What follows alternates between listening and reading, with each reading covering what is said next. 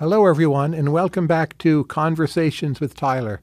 Today, I'm honored to be talking with Jennifer Burns, who is a history professor at Stanford University. She has a new book out, which I just loved. It is called Milton Friedman, The Last Conservative. And her earlier book, I also like very much. That is Goddess of the Market, Ayn Rand and the American Right. Jennifer, welcome. Thanks so much for having me. I'm really looking forward to our conversation. There's so much Milton Friedman one can read. There's a reasonable amount of him on YouTube. Overall, how did writing this book cause you to reassess Friedman? Like, what's the delta? That's a great question. I came in really interested in him as the public figure, the YouTuber, as it were. And over time, I got more interested in him as the economist. So I think I came to understand how much that public Friedman was the tip of the iceberg on just a much bigger base of inquiry, research, thinking, not just in economics, but in many dimensions of economics. So I think that was one thing. I hadn't fully appreciated Friedman, the economist. And then I would think as time went on, one thing I came more to appreciate was the way he had both a very consistent message and some change and development in his thought. So the kind of dynamism and stability at the same time. Now, Friedman's earliest work on math and statistics, why was that important, and when was that? So Friedman, very early in his life, was sort of choosing between the field of mathematics and the field of economics. And when he came into economics, it was really transitioning away from political economy, which was, rooted in 19th century philosophy, ethics, considerations of government, to a more quantitative field. That shift would happen around Friedman. And what was important is that he was there on the ground floor of that in the 1930s. He was trained by some of the most preeminent mathematical economists of his generation at Columbia, not necessarily at Chicago. And over time, he came to reject that approach. This is something not a lot of people, particularly economists, know about Friedman, but it was significant that he rejected it not out of ignorance, but from a position of understanding mathematical economics, having actually made his mark early in his career with several papers, and then deciding that intellectually this was unsatisfying and this was not providing him with the portrait of the world that he thought economics could reveal if done the way that he ultimately did it. And his early work on stats, that's still cited by mathematicians, right? Yeah, there's something called the Friedman test, which is still included in software packages. So a lot of that happened. So one, he was there in the first era of mathematical economics. He was also there on the ground of really the first era of big data. So during the Great Depression, the government was struggling to understand what had gone wrong and how to fix it. And one approach they took was to gather as much data as they possibly could on consumption. What are ordinary Americans buying, spending? So they ended up with millions of punch cards, right? They had this very rudimentary technology. And Friedman was one of the analysts hired by the federal government, in the mid-30s to figure this information out, basically to process this data. And so as he grappled with that in his workaday life, he came up with a couple of statistical shortcuts is to be a bit flippant, but techniques to enable you to get through data very quickly. And those became important papers. He also had a second discovery that I talk about in the book when he was working at the Statistical Research Group, which was a secret wartime agency. And this was a similar task in that they were given a problem by the Army that said, basically, how can we know if our munitions work? How can we test them more efficiently, given that we're fighting the biggest war we've ever fought on two different fronts? And so he came up with what he called the supercolossal test. And he was able to conceptualize it and design it, but he wasn't able to prove it mathematically because although he was a skilled mathematician, he said, I'm not there. I need a little bit of a better mathematician. So he ended up bringing in Abraham Wald to finalize the results of the idea they had come up with. And this became known as sequential analysis. And, ended up being a huge boon to the U.S. military in terms of enabling them to test their ordnance and move forward. So it's fascinating in terms of Friedman's later life. His earlier career, his intellectual discoveries are very much embedded in a growing federal government that's growing because of the Great Depression, that's growing because of World War II. And this is what enables him to develop that statistical prowess. It gives him a very strong reputation in the field of economics. But what's interesting is, within 5 years of that, he's turning his back on those techniques and methods and saying this isn't applicable to understanding human economic behavior. These mathematical models and statistical techniques, these aren't enough. So what's the when and how of Friedman starting to become some glimmer of, say, the Milton Friedman of the 70s and 80s? What leads him to make the shift and decide, well, I'm going to be some version of America's leading public intellectual and take on this heroic role, change the world, and everything else? I think he had opportunities to do that throughout his life, some of which he took and some of which he passed on. But I would say he had a model of that very young in his life when he was a graduate student, in the figure of Henry Simons, who is one of these forgotten figures in the history of economics who I became absolutely fascinated by. And Henry Simons had a book that was sort of a big deal in the 1930s. It was called A Positive Program for Laissez-Faire. And it was an effort to talk about principles of liberalism, what we would call classical liberalism, and apply them in the New Deal context and use them to critique the New Deal. And then Simons became very actively involved in promoting what was called the Chicago Plan, which was a monetary solution to the Great Depression. It was actually would have been a radical reformulation of the banking sector. And Simons, had friends in high places, was kind of pushing this through the political system. So I think that was an early model for Friedman. At the same time, about the 1950s, at one point he was offered a berth on Eisenhower's Council of Economic Advisors. And he said no. He basically wanted to do his work at the University of Chicago. At that point, it didn't feel done. He didn't want to step into the public realm. So I think he was always paying attention, always thinking about it.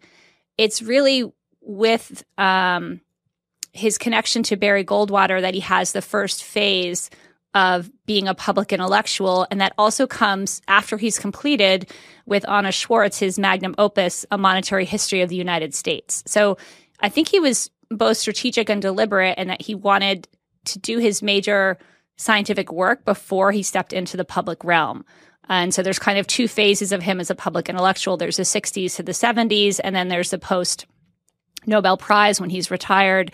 And then he, is still out there, but that's when he's on Donahue and, has more of a presence in the Republican establishment.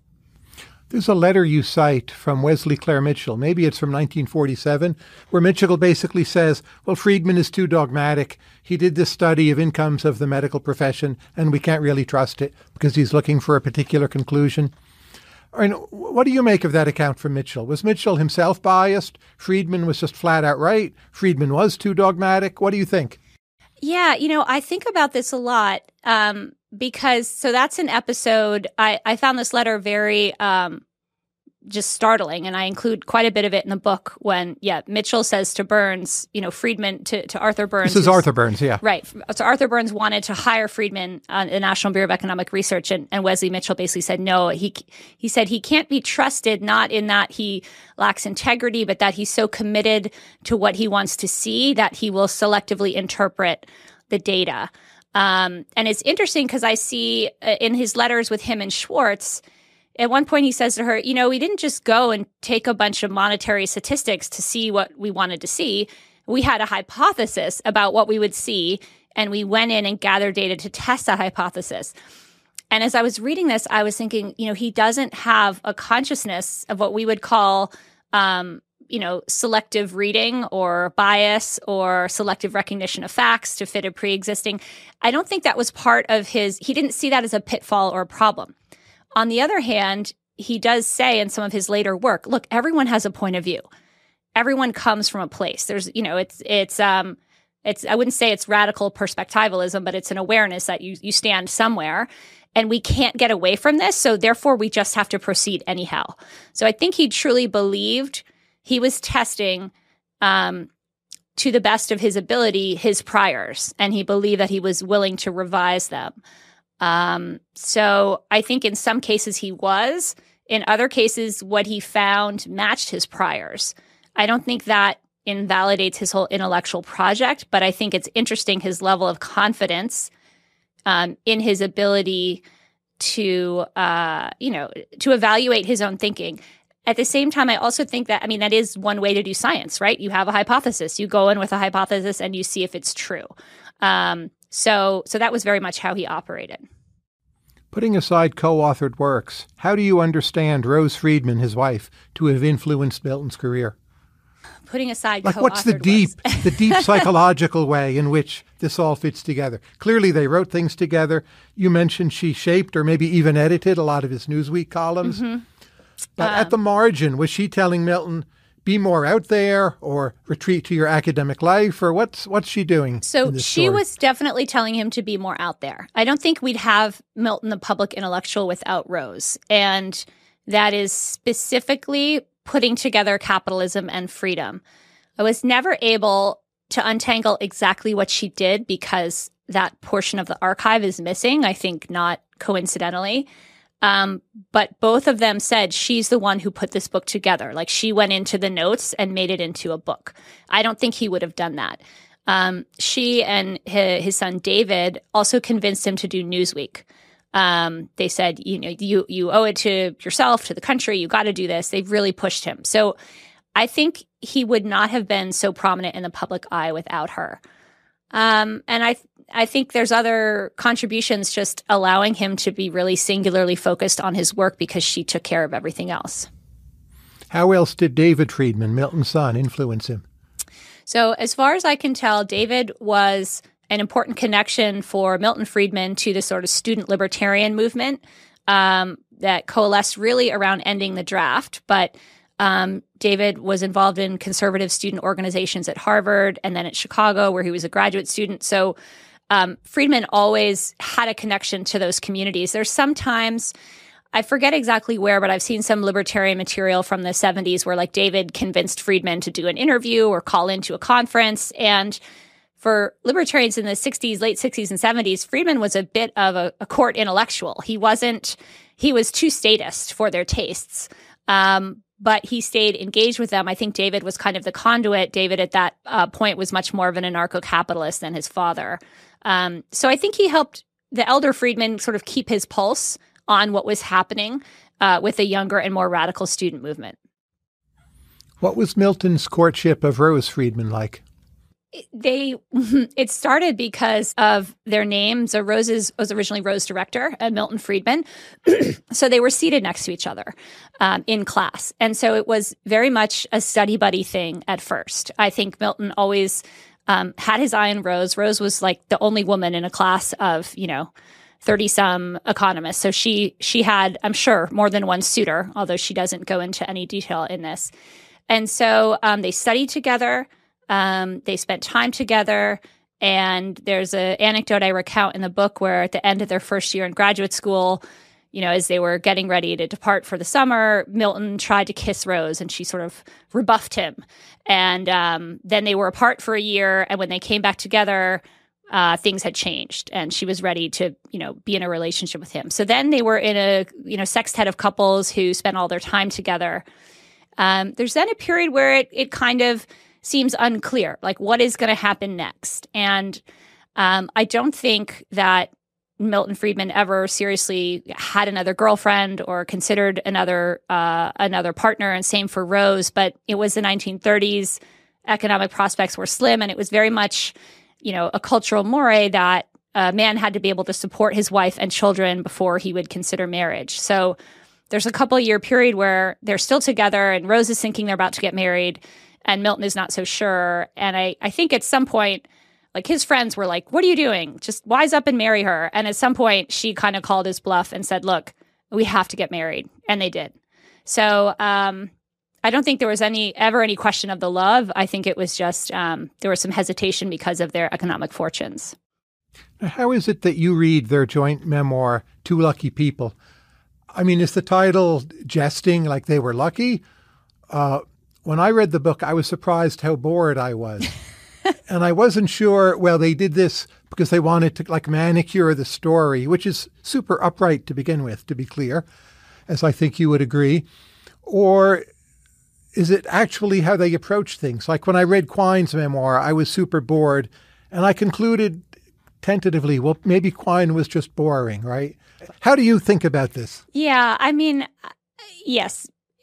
Many people, even those who love Milton Friedman, find this not a very compelling read. It's more of a travelogue. I read it as a book that's fundamentally generous in that everybody was someone they enjoyed. The conversations were spirited.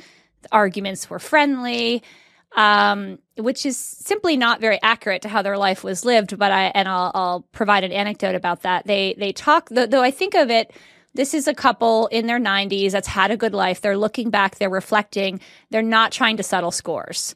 They're trying to put the most positive spin on anything possible. So I think it's generous in that spirit, but it's not very accurate. And so after a while, I realized the biggest person that I was writing against in my biography was not another biographer, but it was two lucky people.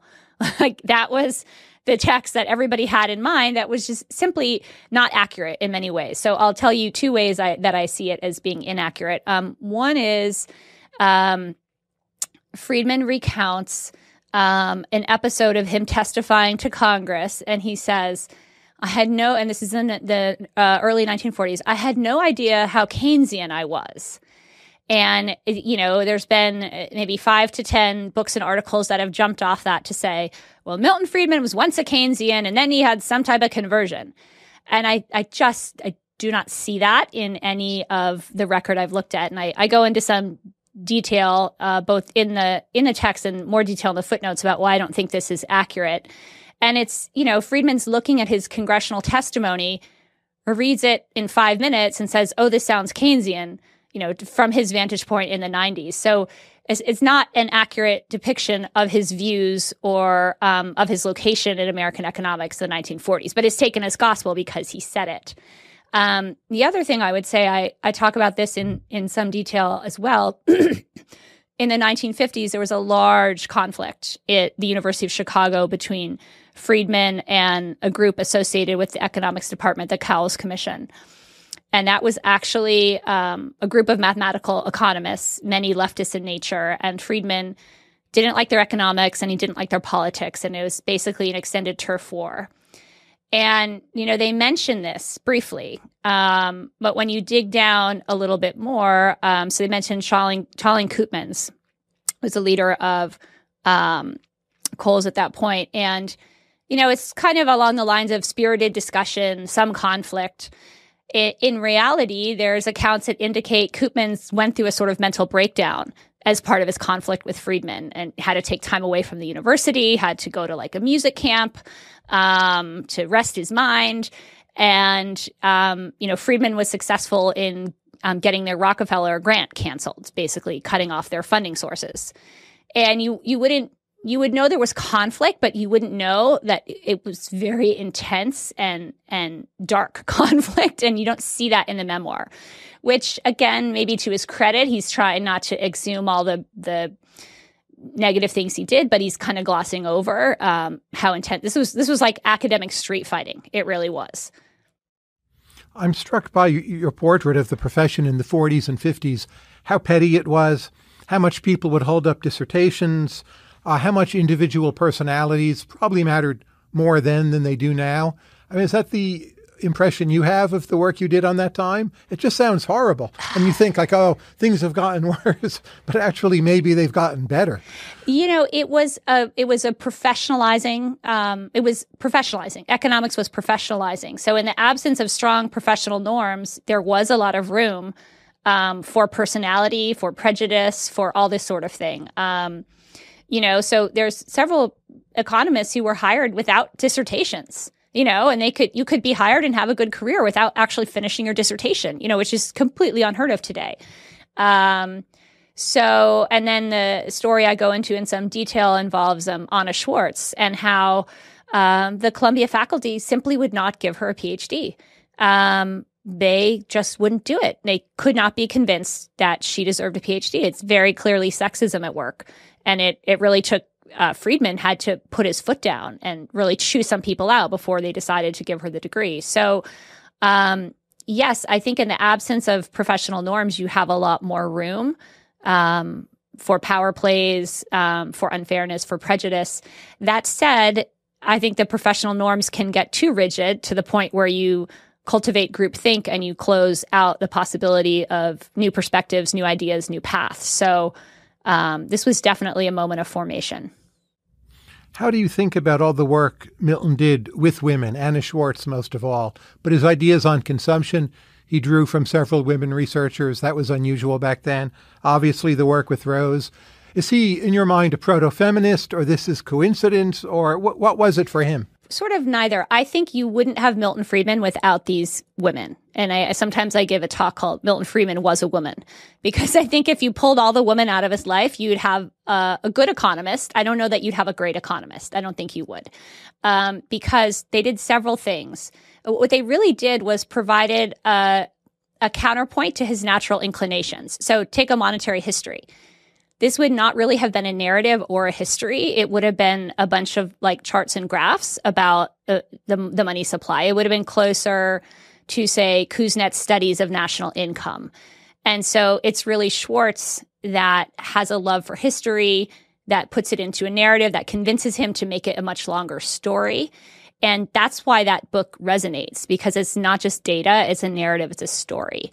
When it comes to the consumption theory of the consumption function, he was basically drawing on the women's world of consumption economics, which was something that had been a big part of the field, but because of this professional process, which also was driven by men, so there was a sort of machismo to it, a lot of men had turned away from consumption economics, and since Friedman had not, he had sort of an advantage. He was zigging where everyone was zagging. Now, why was Friedman able to do this? Was he more enlightened than other economists of his day? I would say both yes and no. So there's definitely, I've had some anecdotes and stories that, he was not feminist in his behavior. On the other hand, compared to economists of his day, he very much was. I didn't find any letter, that mentioned anything negative about, any of his collaborators as women. I think that's not true for other economists. There's some cases, I think it's Samuelson, who will, write letters supposedly in support of his female students that turn out to actually be very negative and sort of very sexist in tone. I tended to think that Friedman had a way of sort of missing some social cues and social norms in ways that could be detrimental. I think when it came to the women working with him, he had an ability that maybe others didn't to sort of see the person before he saw the woman. And so if it was a very smart woman, he would sort of recognize first and foremost that this was a smart woman. And secondly, kind of register that, this was a woman. And then maybe that would come with some of supposed limitations. But he really was generous and supportive of the women in his life as intellectuals. And I think that's like his secret sauce, because no one else is really doing it at the time. And so it gives him new perspectives. When you look at the work he was cited for in the Nobel Prize, most of it has a major woman collaborator. It's a monetary history, theory of the consumption function. There's a third, which isn't coming to mind, but those two would not have been done without a female collaborator. So, and I knew nothing about this when I started, and I was like, this is strange. I also think it's why he wrote books. He wouldn't have written books without these collaborators. And I think books still are very, very powerful. Even in a field that's moving towards papers, books retain their power. Why did Friedman oppose the courtesy appointment of Hayek in the economics department at Chicago? I don't have a ton of information about that, because one of the interesting things that happens right when you would think Friedman and Hayek's relationship is the most important. So Hayek comes, I believe it's basically 1950 to 1960. He's at Chicago. So right when he arrives at Chicago, you lose the paper trail because now he's there. And so there's not a lot of discussion. My sense is that he didn't consider Hayek an economist because he wasn't empirical enough. So when Friedman turned away from mathematical economics, he was turning away from theoretical models.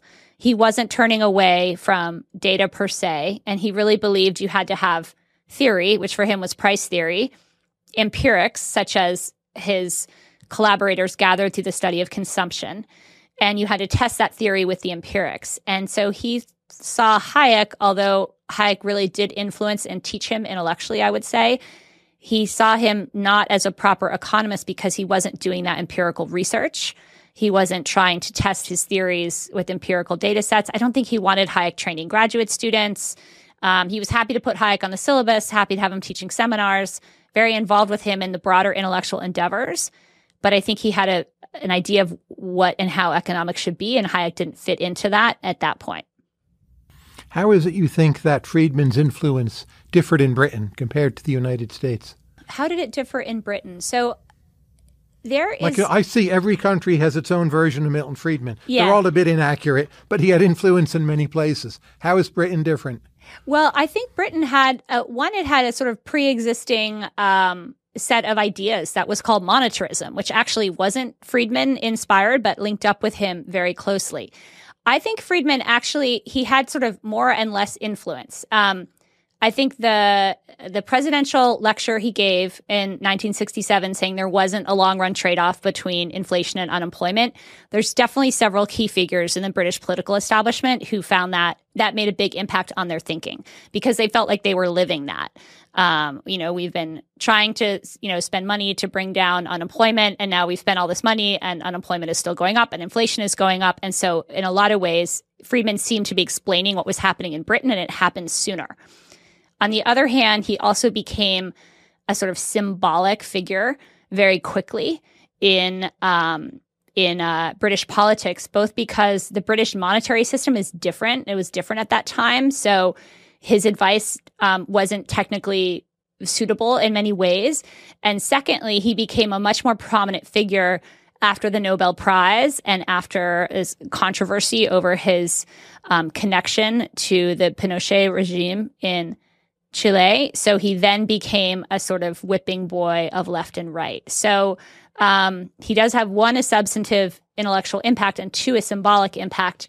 I don't think his celebrations of individual freedom maybe have the same cultural resonance in Britain as they do in the United States. I think in the United States, he's in some ways tapping into the kind of rugged individualism, frontier spirit. We're Americans and we're free. He's got more of that to play with than I think he did have in Britain. So you don't see capitalism and freedom, falling off people's lips in the same way in England as it did in the United States. There's a debate in one of the episodes of Free to Choose where Peter Jay, who is British, takes on Milton Friedman. I don't know if you remember this. And Jay says, well, Milton, you're always inconsistent. You cite utility when you want to make an argument, but when utility's not on your side, you switch back to liberty. Which is it? Which one is your master? Was Peter Jay right? Was Milton wrong? What's your view? I love that exchange because if you recollect, Peter Jay keeps pushing and pushing. And finally, Friedman says, I think this is verbatim, freedom is my God.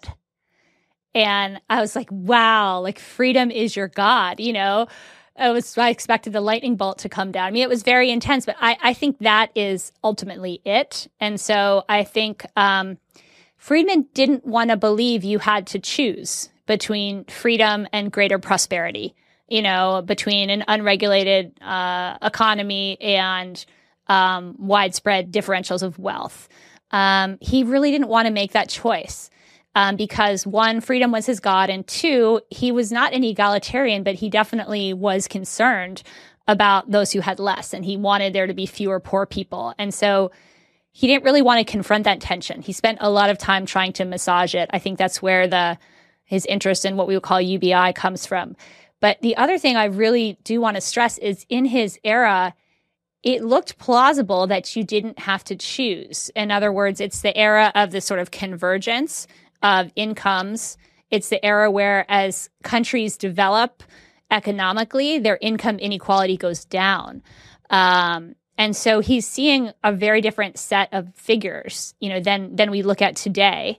And as a result, he was much more optimistic that the more capitalism spread, the more inequality would decline, the better off everybody would be. And he really didn't wrestle very much, although he started to a bit at the end of his life with the conundrum, what if capitalism spreads and things get worse for a lot of people? What do I do then?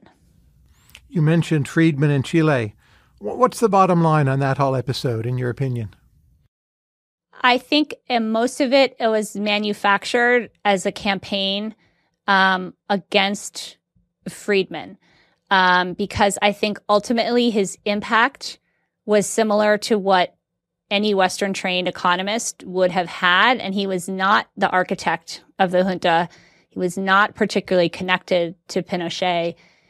He came in after an economic catastrophe and, prescribed what pretty much any Western-trained economist would have prescribed to stop inflation. And he was then tagged as the sort of architect and Western endorser of the regime, which was not the case. But I think he came to stand in for people's discomfort with the idea that the Nixon administration had perhaps supported the coup.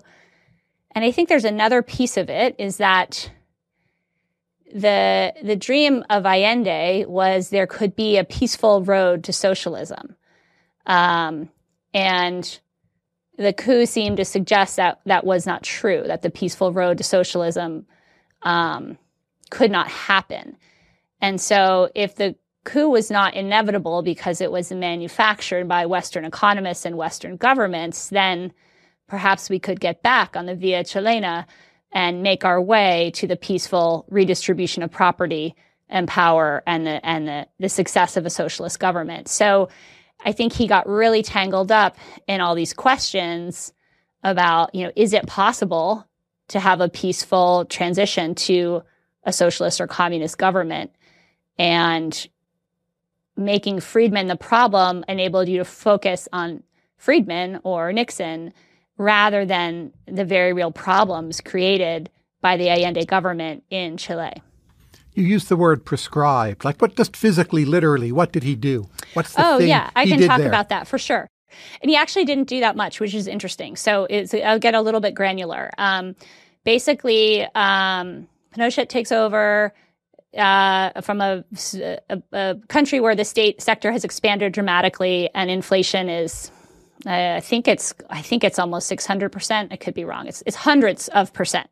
It makes our stress about 6% inflation really puts it in perspective. So when the junta comes in, they basically keep doing everything they've been doing in terms of state control of the economy. They reprivatize a little bit, but they don't really know what to do. So say that the socialist governor of the mine is replaced by a military governor of the mine. And then nothing is improving economically. So it's about a year and a half in, there's a changing of the guard internally in the Chilean regime, and a group of economists, several of who did have Chicago training, basically are able to get the ear of the dictator and say, look, we need to do things differently. We need to privatize. We need to open markets. We need to reprivatize, rather. We need to open markets to international trade. We need to do all this stuff. And Pinochet basically says, okay, let's do it. And it's at that point that they're like, let's bring in Milton Friedman. So then Friedman comes in, the policy has been decided, and basically his role is to speak to what I kind of jokingly call the Chilean deep state.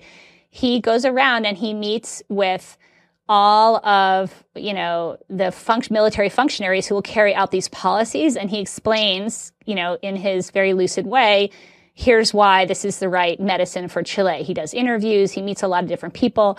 He meets Pinochet very briefly, and he tells him, you have to cut spending to cut inflation. And he also reportedly says, according to someone who was in the meeting, if you give the people economic freedom, eventually it's going to mean political freedom. And apparently Pinochet's like, yeah, whatever, sure. What I found in the records that I read, the big question that everyone had for Friedman was, this is going to be too painful.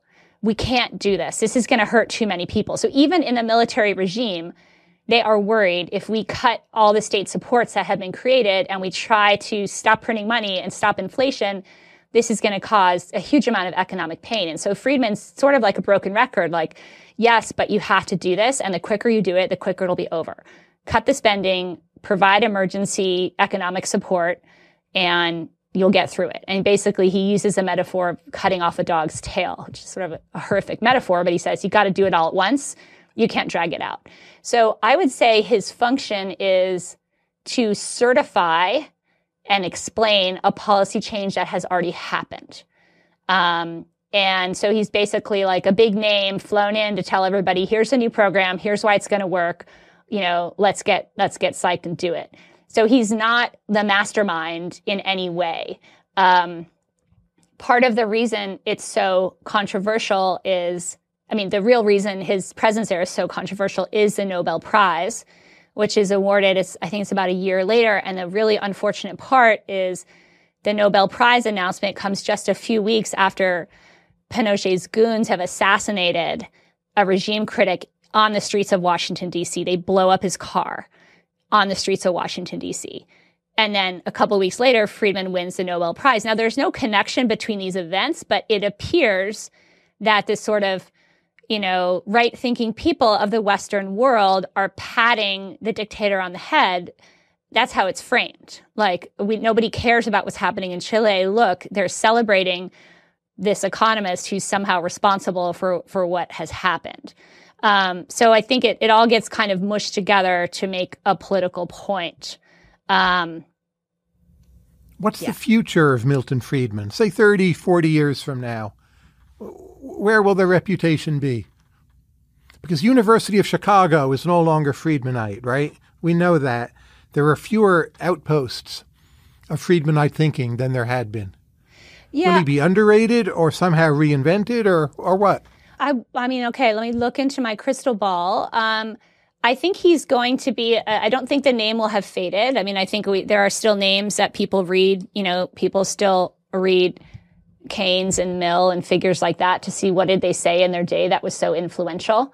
I think that Friedman has kind of got into the water and into the air a bit. And I do some work on tracing out his influence. Within economics, no one's going to say, oh, I'm a Friedmanite, or fewer people are, but, this is someone whose major work was done, half a century or more ago. So I don't think that's surprising. It would be surprising if economics had been at a standstill, such as, Friedman still called the tune. I do think, when you think about the way we accord importance to the modern Federal Reserve, of course, there were things that happened in the world, but Friedman's ideas did so much to shape that understanding. He's still in policymakers' minds. He's still in the monetary policy establishment's minds, even if they're not fully following him. I think we're in the middle of a big reckoning now. You saw all the debate about M2 and the pandemic and monetary spending. I don't know where it's all going to settle out, and it's a more complicated world than the one that Friedman looked at. I tend to think he's sort of an essential thinker, that the basics of what he talked about are going to be known 50 years from now, for sure. Did Milton Friedman have friends? He did. He had lots of friends. Who was his best friend? Not colleagues, not co-authors, but other friends. Well, so now that's an interesting thing, because most of his friends were his colleagues and were those in agreement with him, sort of ideologically. He had a friendship with someone named Leo Rostin, who was a humorist, kind of a humorist. A great writer. American Wrote a lot Jewish of books about Yiddish culture. Yeah. Yes, exactly. So he was friends with him. But Rostin agreed with Friedman, mostly, right? Yeah. If you read Rostin on the Industrial Revolution, it sounds very Friedmanite. Probably. He probably glossed a lot of what he was hearing from Friedman. He apparently did have a friendship with Daniel Boorstin, who's a historian at the University of Chicago. I would say most of his close friends, though, were, I would say, either George Stigler or Aaron Director were probably his closest friends. And, Aaron Director was his brother-in-law, and George Stigler was his, grad school friend, and eventually became his colleague. So this is one thing I really noticed in the book, that for Friedman, sort of friendship and ideological sympathy and commitment to a certain political vision, they're all intertwined. So, he had cordial relationships with a lot of different people, but they weren't quite friends, and even I think the great crisis in his friendship with Arthur Burns is a policy disagreement.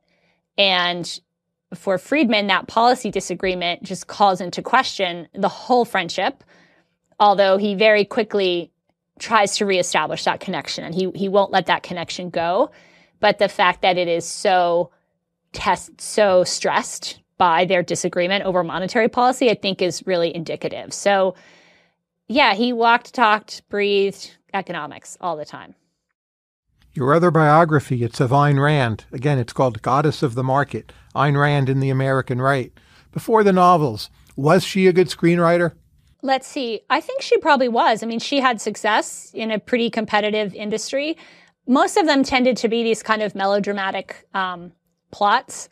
I actually liked the film We the Living. They did a fairly good version of it. The other thing that's hard to say is she didn't compose a ton of original screenplays. What she would do is take an existing screenplay and kind of tart it up a little bit, make it more interesting. So I don't know that we'll ever fully, that would be a project actually to try to excavate which films did she have a hand in. But the fact that she went from penniless immigrant, to having a creative role in one of the major studios of her time, there must have been something, that was recognized. Also, again, as a woman in an era when that wouldn't have counted in her favor to any means. Which do you think is the best of the novels? Some would say least bad, but either way. Yeah. Like I said, I'm partial to We the Living. It's set in Russia, during the revolution. So it has that historical flavor I like. It's sort of a roman à clef. It's characters and families she knew. So while the sort of central love triangle is quite imaginative and will strike many readers as not true to human nature, the sort of ancillary characters, I think, do ring true. So I think that her flights of imagination were sort of tempered by the fact that she was working from this material. And I think it's just a fascinating glimpse into, Russia 100 years ago. So I think those are, and it's long, but it's not quite so long. The pity with Atlas Shrugged is she was uneditable by that time, and she really needed to be edited. The sex scenes in Atlas Shrugged and Fountainhead, what do you make of them as a reader today? I think they're part projection. I think they also can be very usefully read as part of the romantic genre. Like if you were to pick up a romance novel, in the supermarket, you would find a very similar plot structure. And so it's very much against our sensibilities, the sort of rape as romance, coercion as romance. But again, if you read a sort of dime store romance novel, this is like a trope that's very common. So I think she was kind of pulling on these tropes. And then I think she was imagining this kind of heroic manly man that if she actually ever met in real life, she would not be attracted to and probably not even be able to tolerate, but in her imagination, this could be sort of an idealized partner.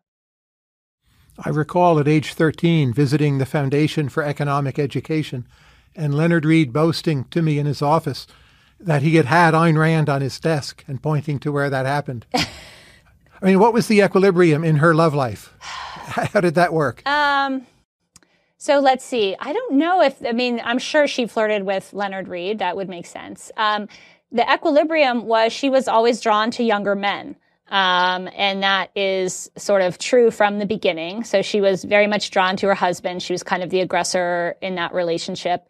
And then there's a couple of, before Nathaniel Branden, who was her student and then her collaborator and, her longtime lover, I think 25 years her junior.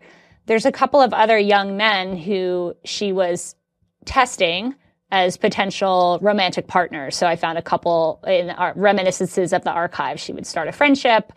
They would come visit her. And in retrospect, they were like, you know what? If I had wanted to pursue this romantically, she would have been willing, or she was trying to set me up. She was trying to seduce me, but she was going a little slow and I didn't know what was going on. So there's I think there's maybe two people that were kind of in that position before Nathaniel Branden. And then I think once she was with Branden, she was pretty content with him. She wasn't looking elsewhere. So I think her equilibrium was what she achieved briefly, which was a doting and supportive husband and an exciting secret lover much younger than her. So she had it briefly, but it didn't last. What was the role of the Roy Childs open letter to Ayn Rand? That's a great moment. So Roy Childs writes this letter to Ayn Rand. He's basically saying, if I remember correctly, like, be an anarcho-capitalist. Like, you haven't gone far enough. Like, if you follow the logic of your thought, there should be no state whatsoever. I mean, she wasn't really paying attention. And what did she call them? Hippies of the right. You know, she hated anarchists. She hated libertarians. By the end of her life, she hated anyone who liked her, which was a difficult position to be in.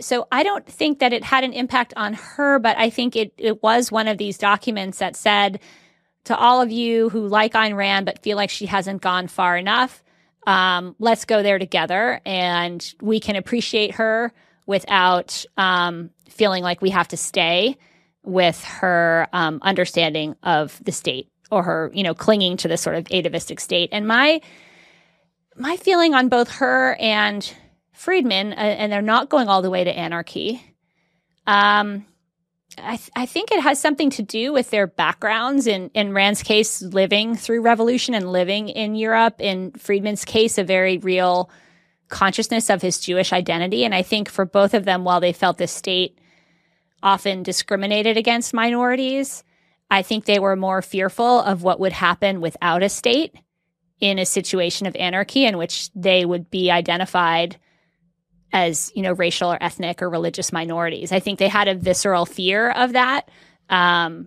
for themselves and for any other community that would be in that situation. And so I think that kept both of them from saying, blow everything up and let's just see what happens. Roy later in his life admitted Rand was right and that his own open letter was wrong. I didn't know that. He changed his mind, yes. Did Rand and Friedman, Milton Friedman, know each other? They did. And what did Friedman call her? Something like a terrible and dogmatic woman who did a great deal of good. And to go back to Leonard Read, the big schism between Ayn Rand and Leonard Read, so Leonard Read was an early publisher of libertarian pamphlets and materials, came when he published Friedman and Stigler's Roofs or Ceilings, which was an economic analysis of rent control. And they were analyzing rent control from the position of economic efficiency. Like, the rent control is economically inefficient.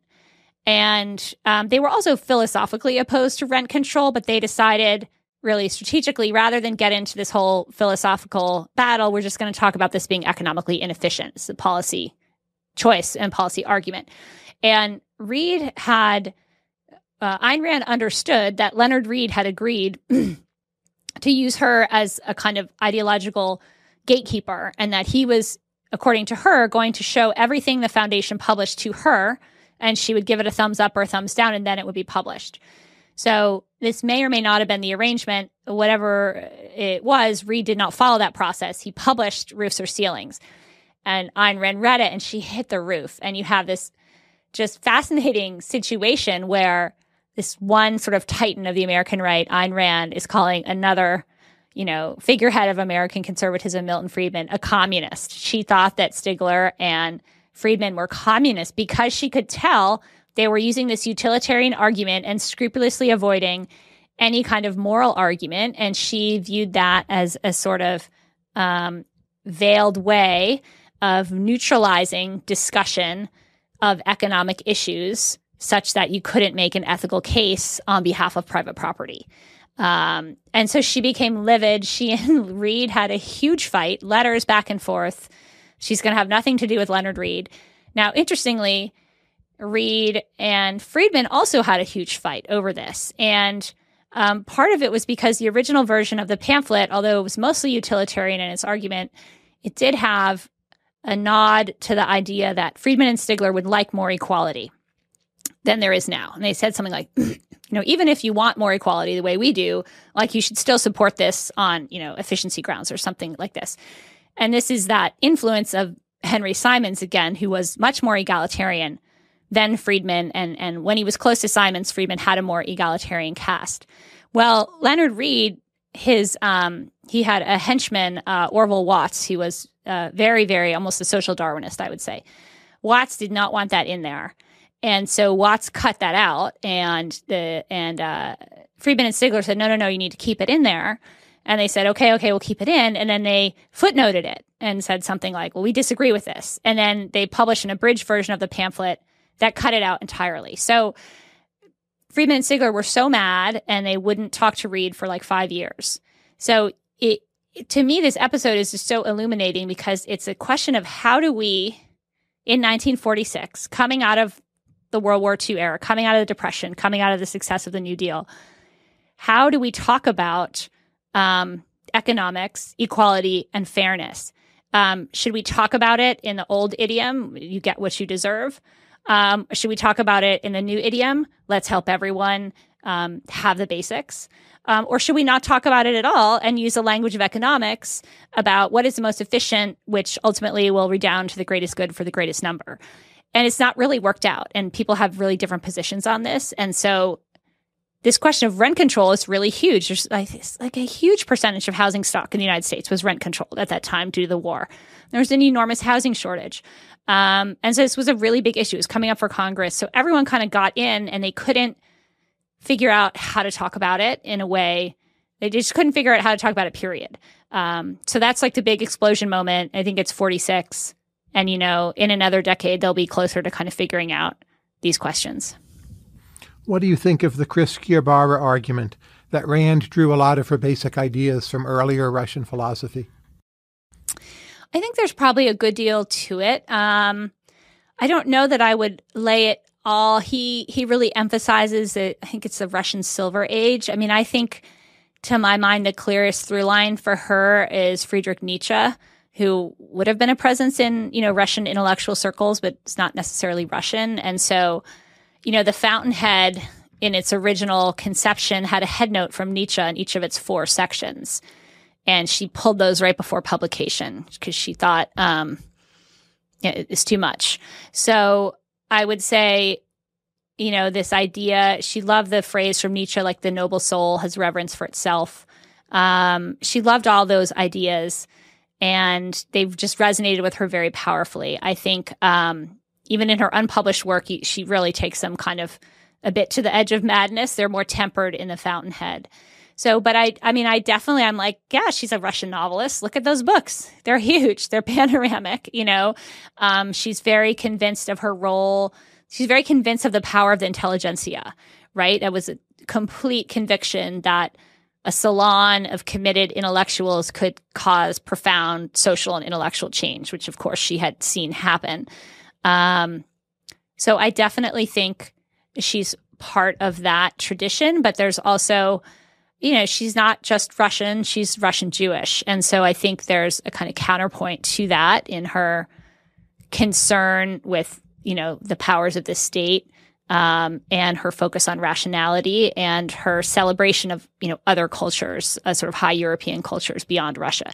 She, in the end, would say, Russia, it's just a mystical state, and it's interesting because in recent years when we've seen, the glories, fantasies of, Mother Russia or the role of the Russian Orthodox Church or all this, the mythic importance of Kiev or whatever it may be. I think back to Ayn Rand grumbling, like, it's just a mystical state. And, like, they're all obsessed with mysticism. I'm like, well. She was right? Yeah, maybe so.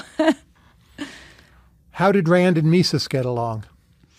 Rand and Mises, it's a complicated story. There's some of your more, your viewers and readers who are more into this literature might have heard of an anecdote where supposedly they screamed at each other at a party. That appears to not be true. That appears to be a rumor started by William F. Buckley to kind of cause trouble. She actually loved Ludwig von Mises, his ideas. She said on several occasions, my economics is from Mises. Everything I know about economics, I know from Mises. So I think they are both thinkers who kind of have this rational framework, who kind of, have a few axiomatic first principles that they then build a system upon. So I think she really didn't know a ton about economics and hadn't thought about it until she read Mises. So in person, they did tend to clash. They are both pretty difficult personalities, sort of in the same way. But the letters between them are always respectful.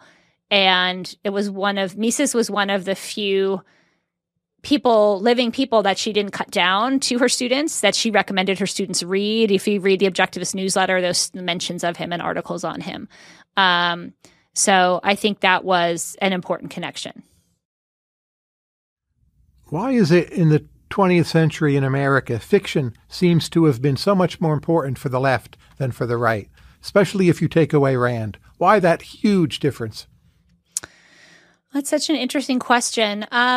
It may have to do with, I think, a general truism that the sort of artistic and creative and life is often a bohemian life as well, in which traditions, whether they be, traditional marriage or traditional monogamy, things like that are questioned as part of the kind of creative process. It seems to be where things ferment. And so, if you are a person who values tradition and values established norms and social practices, that may not be an environment conducive to creating imaginary worlds. So I think you need a culture to support artistic creation and fiction creation. And I think the culture, once a culture tips a certain way, it kind of goes that way. So I could certainly imagine societies, and perhaps your listeners will know ones too, where the production of fiction is done more by conservative writers or thinkers. But I would imagine they have a culture to support that, even if it's just a city, a university, a small tradition, a literary school. But I do think as much as creativity is individual, it flourishes in community. So if you don't have that community, it doesn't get written. Why are there so few successful business women in American fiction? So there's Rand, there's Gone with the Wind, but very little else comes to mind. Oh, like why are there so few depictions of women as successful businessmen? Oh, business. There we go. I just said it myself. Whatever you want to call it. I think fiction is trying to reflect the human experience, and it's to this date there's just been more men who've applied their life's work in business than women. So I think that's part of it. I think it's too bad. I think, Rand's created some memorable characters because of that. On the other hand, there is a way in which, sure, her characters are women, but they're not engaging in pursuits that the vast majority of women engage in, such as motherhood. They are kind of living masculine lives, although she's describing them as highly feminine. So they're a bit of a blend in some ways. Did Milton Friedman read much fiction? Not that I can tell. I mean, there's some stories where I guess Rose wanted him to come to the opera with her, and he was like, "Well, can I bring a book so I can read if I get bored?" And, he didn't really appreciate culture, and so there's also Anna Schwartz had a story where he was spending a semester in Paris, and she was like, "Oh, the museums will be so wonderful," and he said to her, "Why would I go to a museum?" Like, just literally didn't know why he would spend his time that way. So I think he enjoyed the fiction of Leo Rosten. That's really the only fiction I've heard of him, mentioning. The literature on amusia, which is a condition where you're not able to enjoy music, sometimes cites Friedman as having had amusia. I'm not sure that's confirmed. Do you know anything about that? No, I don't. That's interesting. I'm not familiar with that literature. It's that does make sense though with this story. And I wonder if maybe they saw that story where, Rose, she loved the symphony, she loved the opera, and he was basically like, okay, fine, I'll go, but like I need to bring my own entertainment along. So what he did for recreation, he really enjoyed woodworking. Aaron Director was a skilled woodworker in his basement, had a whole setup. And so I think Friedman built all the furniture for their first home by hand. So he liked building. He played tennis and he liked skiing. So I think his relaxation was, with his hands or sort of physical in nature. I think otherwise, when he was reading for work. I also learned from your book, by the way, that Aaron Director and Mark Rothko had been childhood friends. Isn't that fascinating? It's really fascinating. I have to say there's a historian, I think he's at the University of Rhode Island, Robert Van Horn, who's really excavated a lot of the early life of Aaron Director, and it's absolutely fascinating. Very last really question or set of questions, but what will you do next? That's a great question. I have a couple of book projects in mind. One is to just kind of look back a little bit more, rather than write a biography of, a central figure, to kind of put them together into a broader story of the intellectual history of what we call American conservatism or something like that. So that's one, more of a synthetic history, I would say. There's just been such an outpouring of literature on the subject. I think it would be, some days I think it would be fun to bring it all together. Other days I think it's going to be maybe not so fun to have to pick through all that.